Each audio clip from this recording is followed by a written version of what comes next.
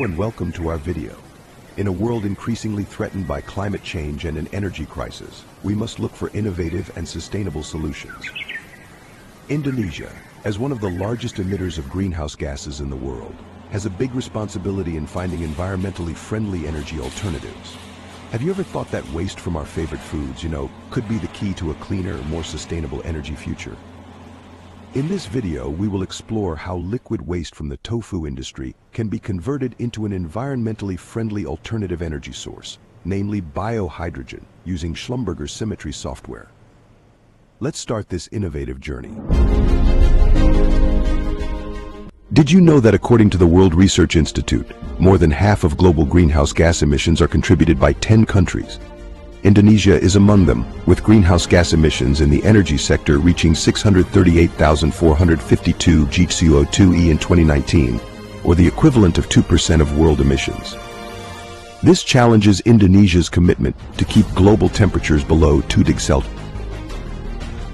Apart from that, energy security is also an important concern, considering the global energy crisis situation, which is getting worse due to the depletion of fossil fuels. Therefore, initiatives are needed to develop new low-emission and sustainable energy sources. Several ideas have been offered to overcome this problem, and the use of renewable energy is the most promising solution. In accordance with Indonesia's vision, renewable energy is expected to reach 23% of total energy use in 2025 and 31% in 2050. One of the renewable energies that is being developed is biohydrogen. Biohydrogen is one of the most environmentally friendly renewable energies because the combustion process only produces water vapor and heat energy, so it does not cause a greenhouse effect. Tofu consumption in Indonesia in 2015 reached 7.49 kg per capita, an increase from 2012. In Asia itself, the tofu industry is growing along with increasing demand every year. This causes the waste produced to increase, which if not handled seriously can damage the environment. Tofu liquid waste contains a lot of organic material which can be processed through anaerobic fermentation to produce biohydrogen. This process not only reduces waste but also produces environmentally friendly energy. Waste produced by the tofu industry can be divided into two types, namely solid waste, and solid waste is known as tofu dregs, while liquid waste contains mostly water and dissolved and suspended solid particles. Tofu liquid waste that is not managed properly can damage the aquatic environment. However, based on several studies, tofu liquid waste has high potential to be used as a renewable energy source, one of which is biohydrogen. In this segment, we will delve deeper into the methods used in this research. Each method applied consists of several crucial stages that are interrelated and contribute significantly to the final results. Let's explore the steps taken in simulating the production of biohydrogen from tofu liquid waste. This process involves key stages that we need to understand together, which are: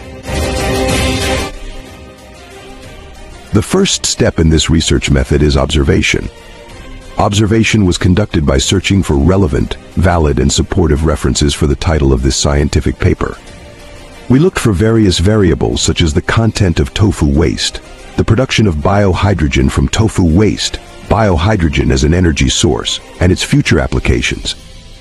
The purpose of this observation is to gain a clear picture of the potential and challenges in the biohydrogen production process from tofu waste. The next step is data collection.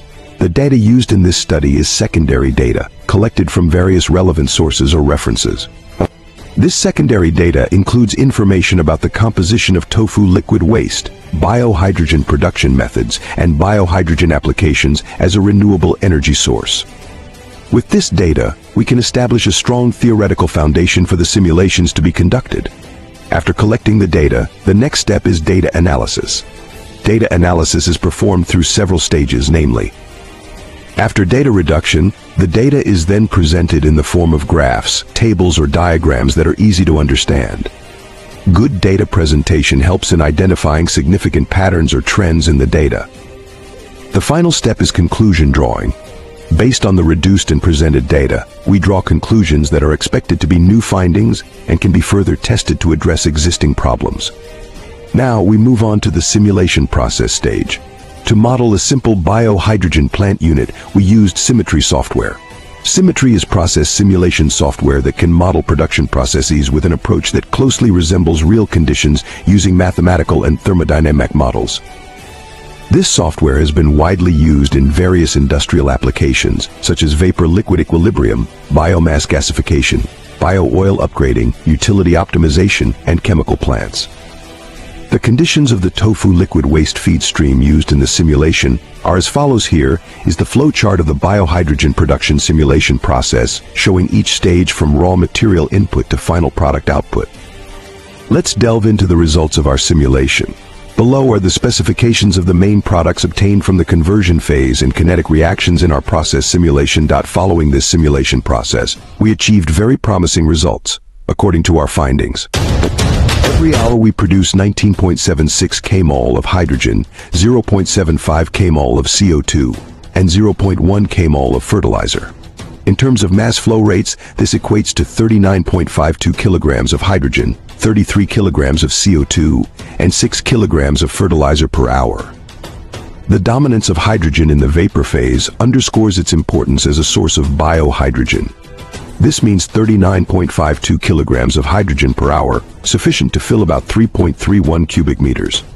Daily, this production reaches 948.48 kilograms or 79.44 cubic meters.